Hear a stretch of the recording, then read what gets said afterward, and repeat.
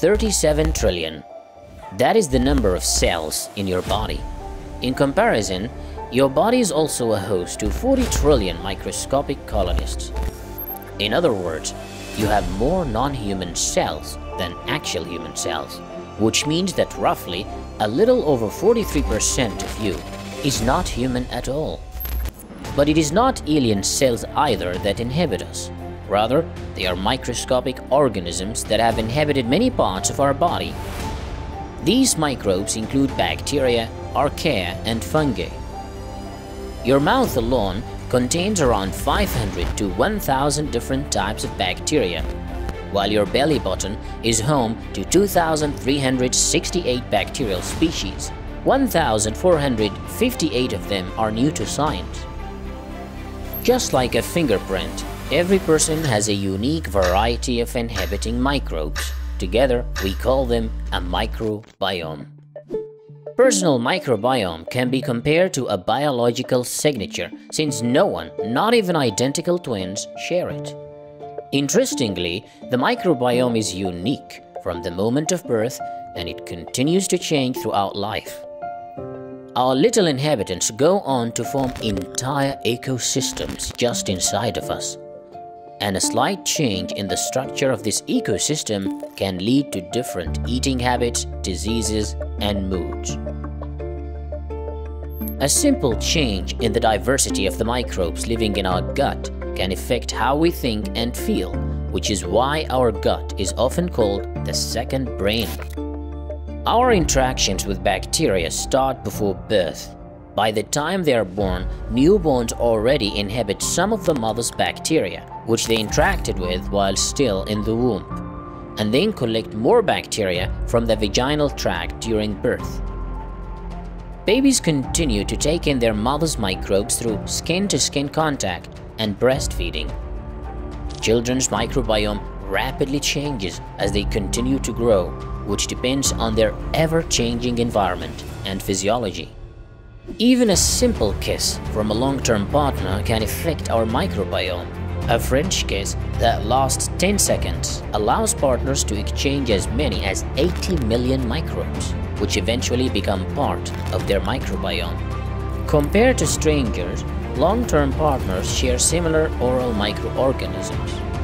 Thus, in a deeply existential question of who are we might go ahead and say we are mostly ships that carry bacteria around.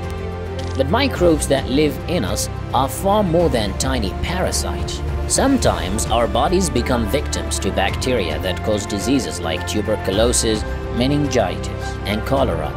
Most of the time, however, we are inhabited by peaceful creatures that interact with our bodies in many ways.